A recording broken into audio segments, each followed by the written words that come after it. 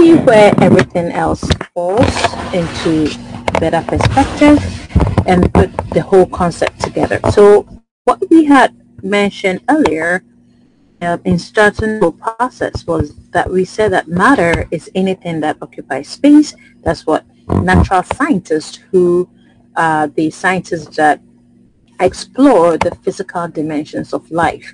And so in exploring the physical dimensions of life, what scientists decided to do was to look all around us in the physical component of our life, and anything that is occupying space all around us, they are going to call it matter.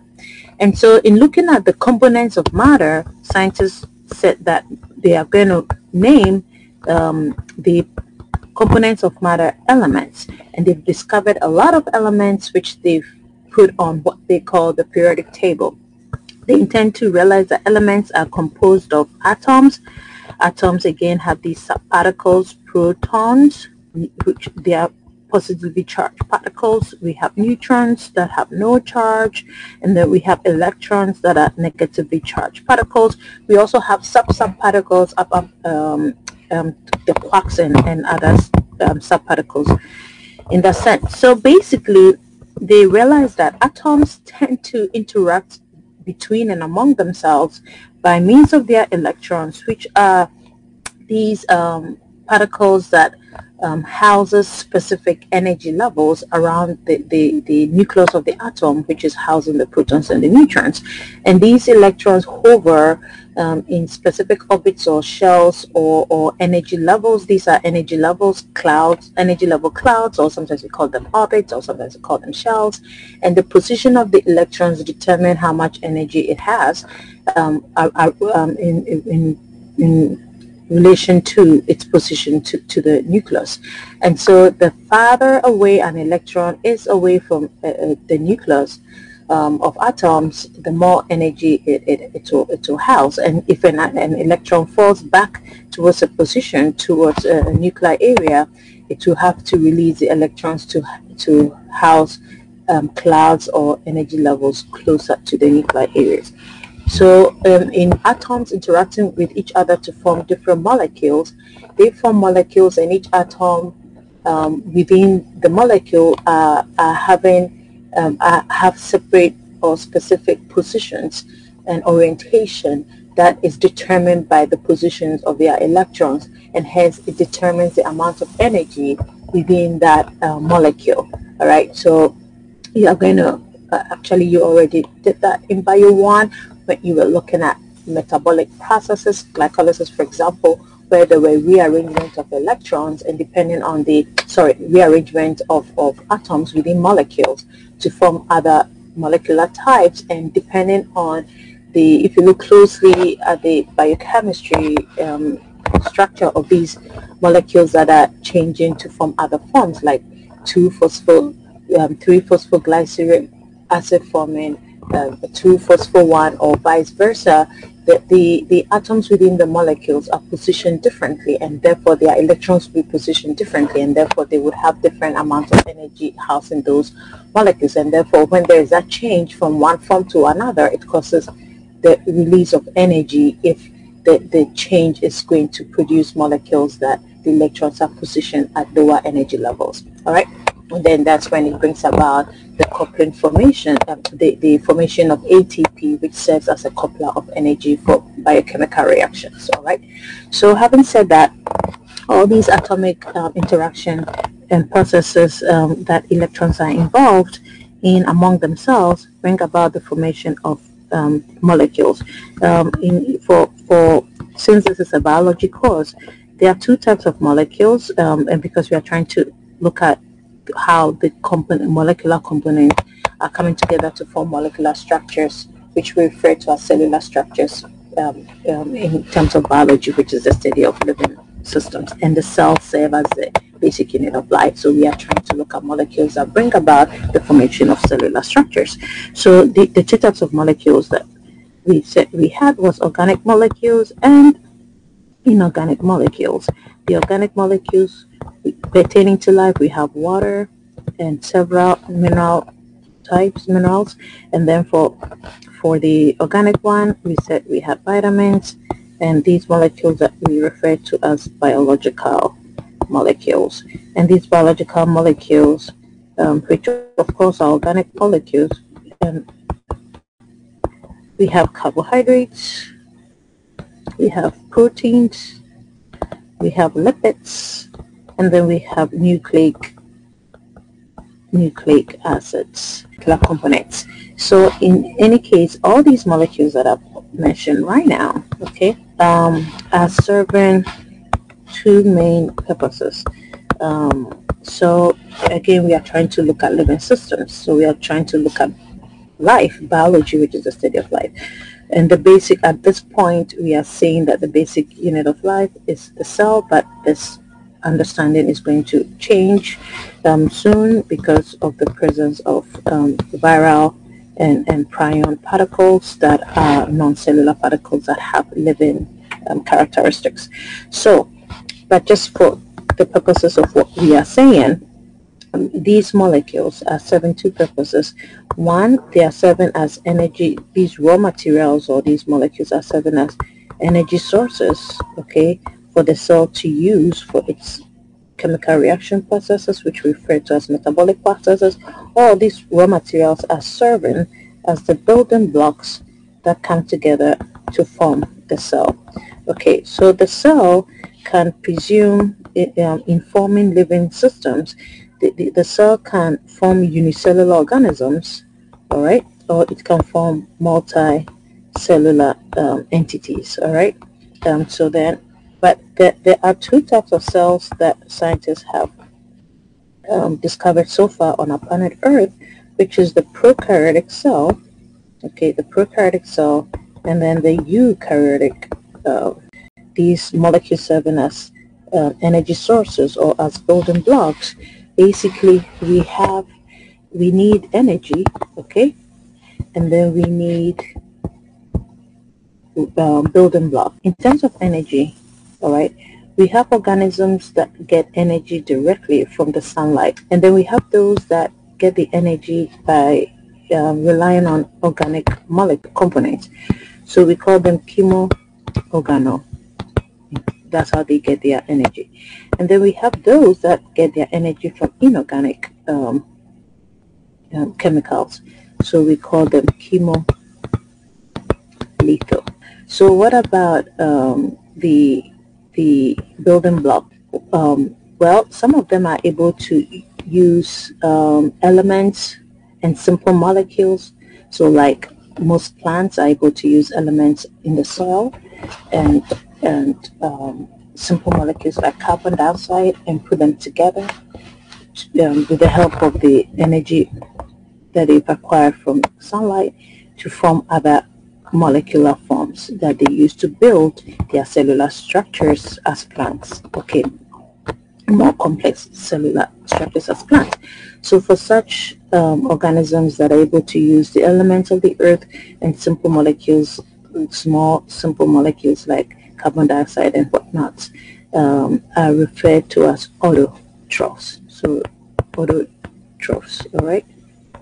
But we have some that have to rely on other molecules, energy, as their building blocks. They cannot put simple molecules together, so they have to rely on other complex molecular forms to use as their raw materials. Okay, so of course they digest them.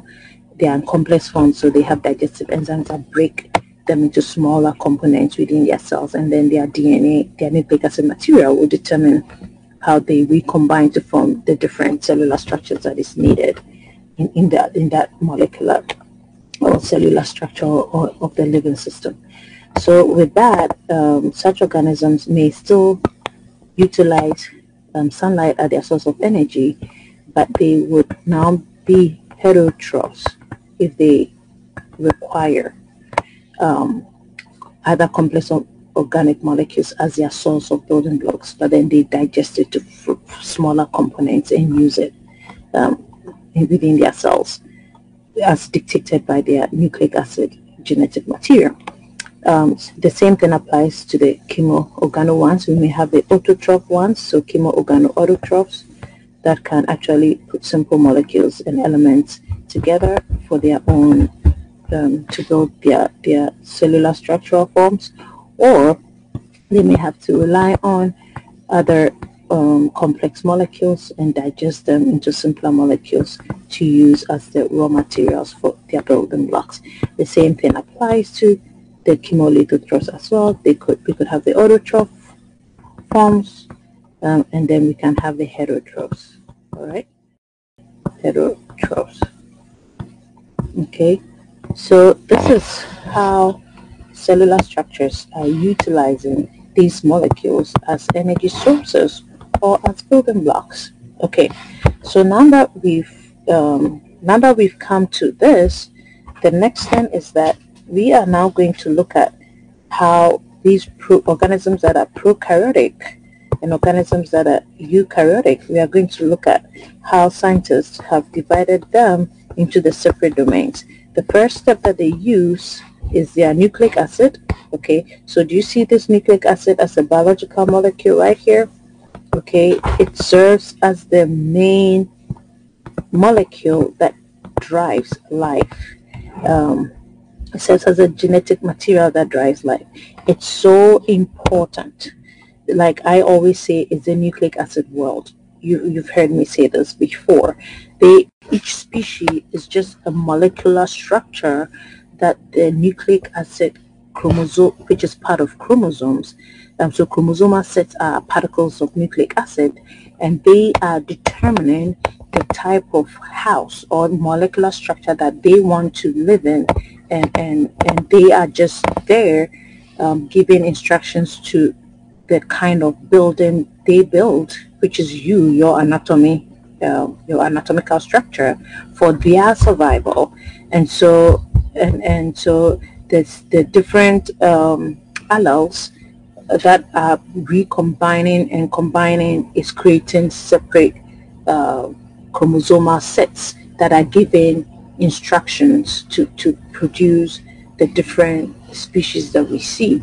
And there are different processes that throw light onto how this differences are being seen in connection to diversity on life, and that actually connects to the story of what evolution is saying in bringing about the separate diversity that we see with life, and yet there are similarities because we are all sharing the same genetic code via this important strong particle called the nucleic acid particle.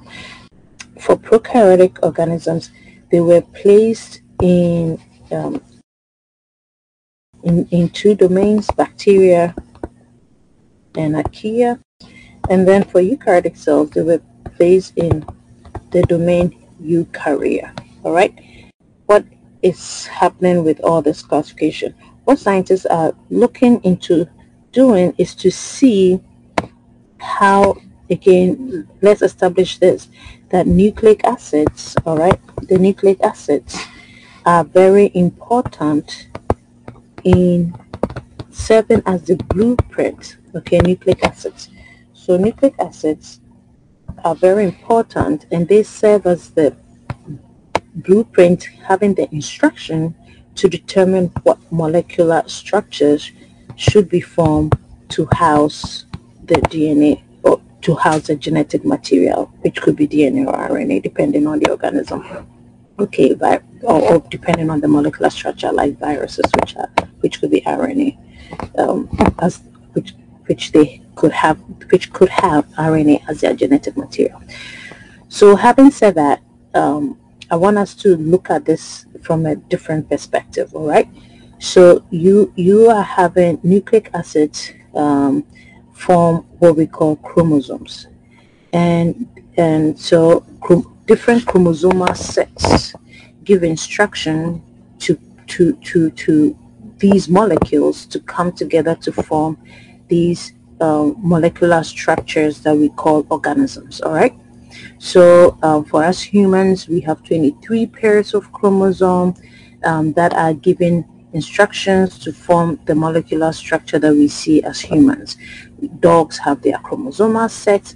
Drosophila have 2 sets of chromosomes, which is 2 pairs. of chromosomes, which makes it a total of 4 chromosomes that determine their molecular structure. You are going to see that even in Bio 1 you did this, that when you look at the bulk of nucleic acid or the genetic material in our nucleus, all right, they most of the nucleic acid are there to regulate genetic expression. So the amount of DNA that are serving as genes that get expressed for us to see the phenotypic characteristics that we call this organism human, we call that organism chimpanzee, we call this organism plant, this organism mushrooms and whatnot. These most of the DNA within the fabric of organisms are playing regulatory roles more than expressive roles or genotypic roles that bring about gene expression in terms of phenotypic characteristics that we see.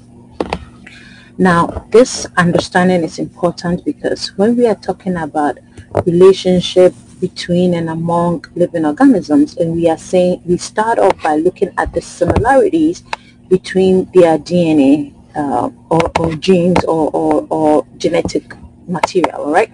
Now, I'm going to be using DNA because so far with cellular structures, DNA is serving as a template, the genetic material that gives instruction to how the molecular structure of organisms should look like. Again, I've mentioned that we have viruses that their genetic material is RNA, but for the purposes of this lecture, I'm going to just be using DNA solely as a genetic material, which that may change if we discover cellular structures that use RNA as a genetic material. Who knows? But for the purposes of what we are discussing, I will just be interchangeably using the genetic material that determines who we are. I'll be interchanging it with the term DNA, all right? And so far, DNA is the genetic material outside of viruses. Some viruses, not all viruses, have RNA. We have RNA viruses and we have DNA viruses. So anyway, back to this understanding. I want you to know that these chromosomal sets are obviously composed of DNA, correct? When we look at cellular structures that we've seen so far. And majority of the DNA, as I have mentioned, are serving regulatory purposes and functions. Now, I'm stressing this point because when we compare different species and we are looking at the relationship among species, you are going to see that we will see a lot of DNA sequence similarities, all right, DNA similarities across different species. For example, when we look at, I believe, chimpanzees and humans, roughly 90%, if not a little bit more, of our DNA is the same. So yeah, of course, all living systems are operating by means of the blueprint nucleic acid, and we follow the same genetic code. In other words, if there is a genetic code that brings about the formation of a messenger RNA AUG, which will represent an amino acid methionine, that does not change from species to species. It's universal across all living systems. So we are all being made from the same Play-Doh, so to speak, all right? So back to what I'm saying, sometimes this alarming similarities that we see across species, across organisms, may socially create like, how come we look so different when we are genetically so similar? Well, you want to just look at yourself, all right? You are a multicellular organism. You are made up of a lot of different cells. Okay, you are made up of a lot of cells, all right? Let me say that. You are made up of a lot of cells. But you originated from just one cell. But then what is happening? As a molecule, as a multicellular organism right now, if you look at the separate cells that you have as a multicellular structure, the cells look different from each other.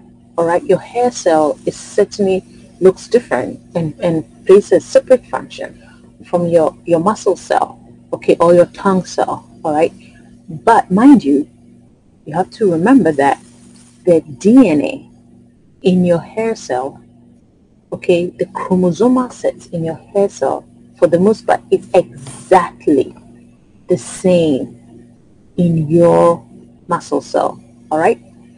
So if the DNA sequences, every single thing is the same, because you remember you came from one zygote, one cell, your mother's egg, and then your dad's chromosomal set in the sperm and your mom's chromosomal set, 23 chromosomes of your dad's sperm and 23 chromosomes of your mom's sperm came together to form the zygote, and then your cells divided and differentiated to form the embryo and to form the fetus and to form you, the newborn baby, neonate, and you as an adult.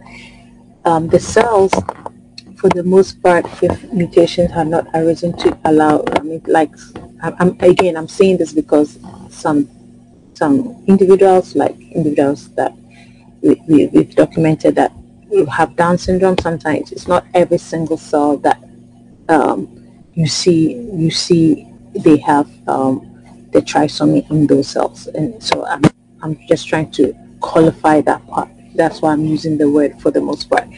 But other than if your development, if there were no mistakes in development, okay, in terms of meiotic mistakes, non-disjunction or whatnot, basically every single cell in your body would have exactly the same chromosomal sets. But how come when you take your tongue cell and you take your muscle cell, or your skin cell for that matter, they all look different when they contain the same exact DNA? Well, because the regulatory aspect in place is different from one cell to another. So although you have the same DNA in your hair cell and your muscle cell, the instructions that is being given to those two cells are separate instructions. And so it's causing the molecular structures or the anatomical features of these two cells to be opposite, including even their functions to be totally different. All right, not opposite but totally different. Okay, so you can see how the sets of DNA that gives the instruction to build these molecular components of a cell is basically what determines how your characteristics, both anatomically and physiologically, functionally, should look like. And so this throws importance to the role of DNA in serving regulatory purposes. One cell, like the hair cell, the regulatory instruction in there is like make hair. All right. Now it doesn't. So that DNA that makes hair is making the hair cell based on other characteristics that has allowed this to happen. Whilst in the muscle cell, the DNA that makes the hair cell has been downregulated in the muscle cell, not to make the hair structure. All right. So it's making other things to make the cell, the muscle cell, and different sets of DNA within this muscle cell is giving the instructions to make the cell a muscle cell. Now, with this understanding, you can clearly now understand why viral particles, when they invade cellular structures, the nucleic acid particle can now assume authority over everything else if it's the most powerful regulatory gangster. That's what I call them. I call them gangsters. So this viral particle gangster of nucleic acid material will invade your cell and tell all those other regulatory DNAs that you do what I tell you to do. And so whatever you were originally doing in this skin cell or hair cell or muscle cell, stop and do what I tell you to do. And so it depends on the power of that nucleic acid segment that tells the cell what you should do. All right. So I wanted us to just view this from a nucleic acid perspective. So having said that, it actually makes sense that in in looking at the evolutionary history of organisms and trying to put together the relationship among organisms, looking at their alleles, their chromosomes, for the most part the chromosomal sets, is the way forward to understand the similarities that exist. All right, that's where we have to start from before we go to embryological studies and morphology. If we look at morphology straight away, we'll be grossly mistaken. All right, because if you take, for example, your skin cell, okay, some of you have done cheek cell staining. You look at your cheek cell and you take a muscle cell, okay, from your body, and you compare it with an amoeba cell, you would assume, and let's say these are unicellular organisms, okay, you would assume that your cheek cell is more related to the amoeba cell because of the way they look outwardly. But no, your cheek cell is more related to your muscle cell because they actually have the exact same chromosomal sets and DNA. So you're going to, when we talk about evolution and evolutionary process and evolutionary history in putting together understanding phylogeneticity and putting together the phylogenetic tree, we always start with the nucleic acid because the cell may look different from each other, or the organisms may look different from each other, but they are exactly more closely related than others. All right, and so then at this point I'm just going to go back to looking at the cell. We have the eukaryotic cell, prokaryotic cell. For prokaryotic cell we have bacteria and archaea as the two domains, and we have organisms that are composed of the eukaryotic cell. We have the eukarya as so in eukarya, the same thing, they use the alleles, DNA, and then they use embryology to divide it into what we call the unit contest, and then let me put by contest, all right? And then again through several studies and molecular studies and other embryological studies, the unit contests were divided into the amoebozoars, not a lot of this, opisthocomtes. And then the opisthocomtes, we have the choanoflagellates, we have fungi, and then we have animalia. And then the bicontests, okay, we have the plantae, we have the alveolates, we have the rhizarians,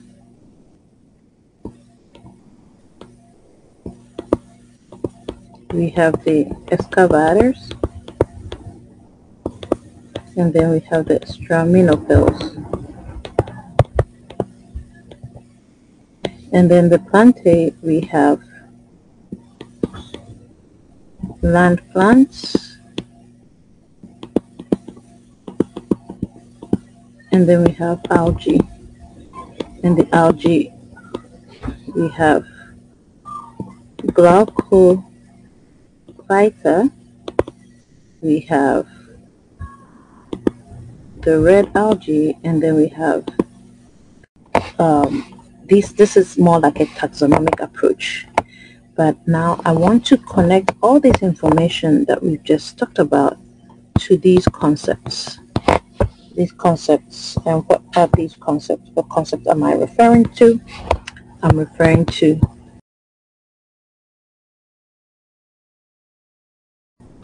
evolution. I'm referring to evolutionary process, and then phylogeneticity, together with the phylogenetic tree, or what we call the tree of life. And then what is evolution? As we already discussed, populations evolve while individuals modify with descent. But the way I'm going to actually approach this is to start from speciation. So I'm going to go backwards, all right? I'm going to start from speciation.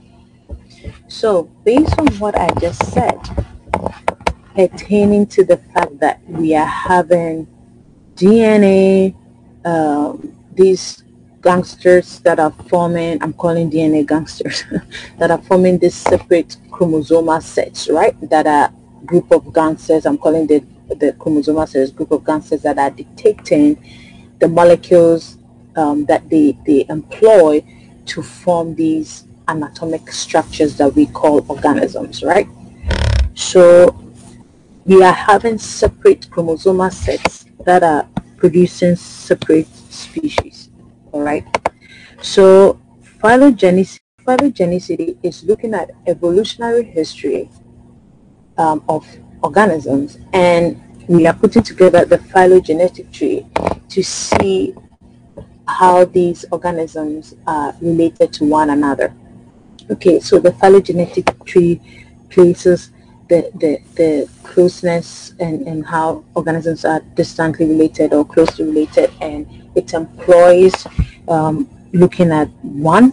The first thing they look first is the nucleic acid, or as we say, the molecular and biochemistry of the organism. Okay, and then so in the example that I gave, your chick cell will be, if it's a unicellular organism, will be more closely related to your muscle cell if your muscle cell is a unicellular organism, and because the DNA is exactly the same in comparison to an amoeba cell. All right, so they start off with the nucleic acid, okay, and then they move on to the embryology, the developmental process, or they call the development aspect, before they look at morphological structures that they determine. And so because morphology, you can't determine which particular trait or structure you're going to make a priority.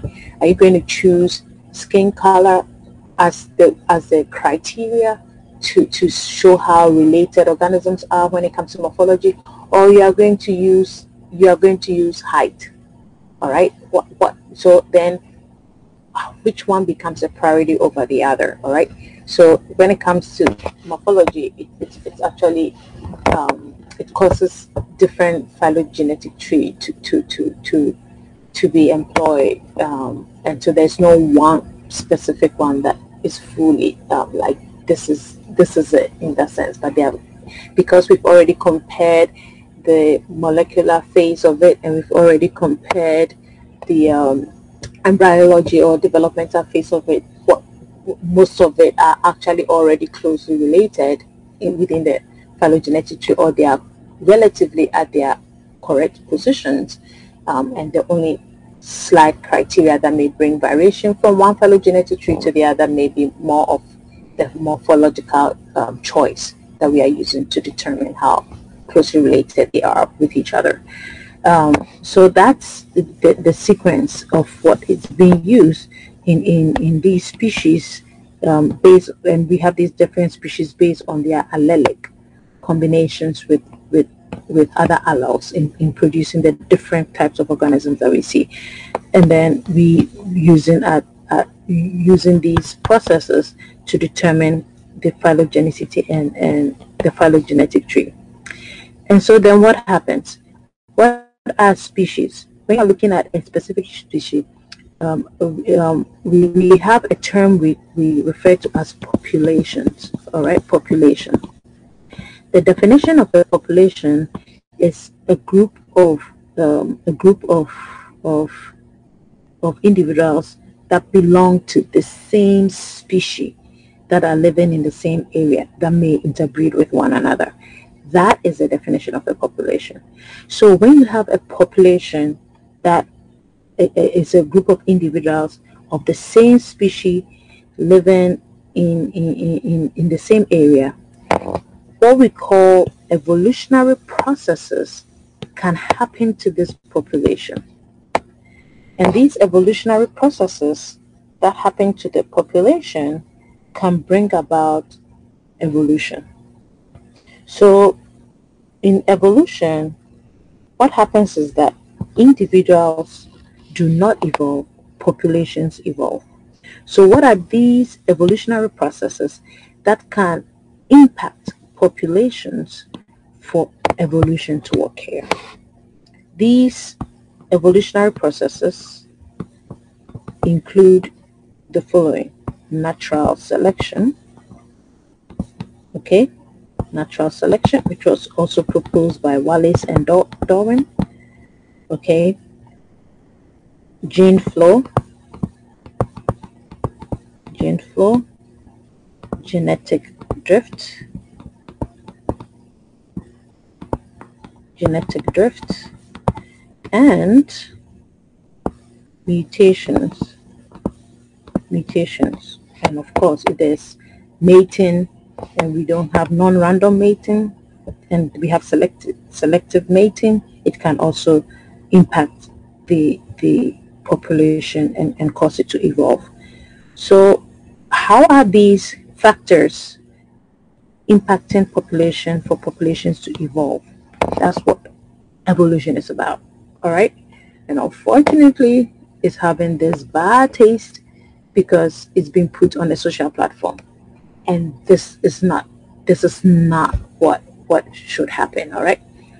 So what is natural selection? What I was saying, if you have a population of organisms, of individuals or organisms that belong to the same species, all right, that are living in the same area, and you say that, okay, you know what, nothing about you guys matter than your nucleic acid, all right, because that's what determines who you are, and that's what shows that you are of the same species.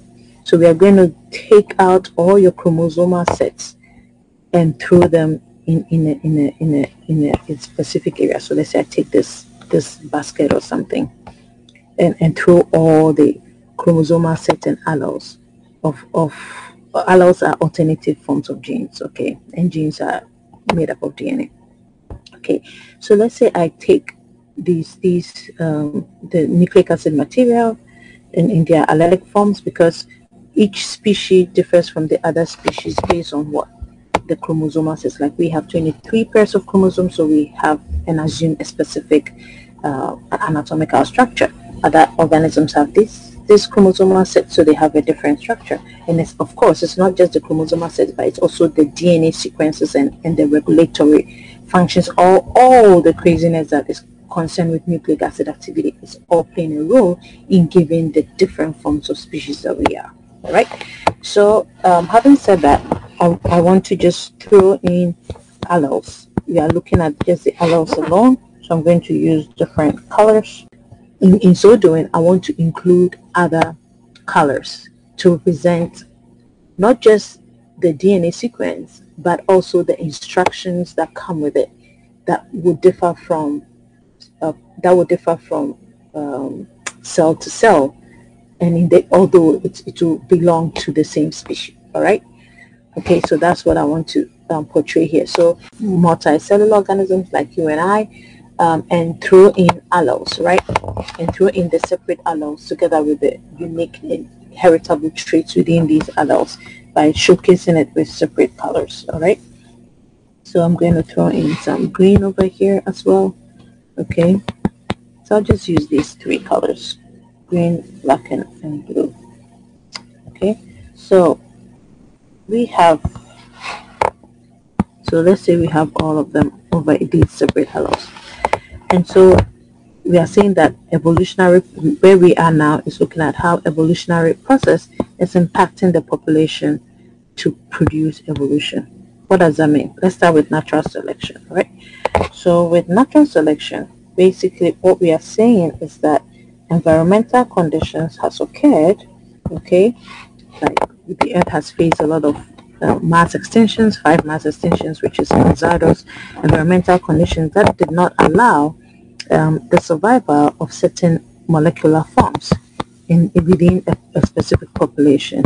And so it caused let's say all the green alleles could not survive, to allow, as they house the molecular structure, because their expression and their regulatory instruction to the molecular structure could not sufficiently sustain that being, the molecular being, in other words, that organism. So this natural selection environmental condition impacted molecular organisms that had the green alleles, because the green alleles for some reason did not have heritable traits that could allow the survival of these organisms. So it means that all organisms that have the green alleles would die off because of this environmental effect.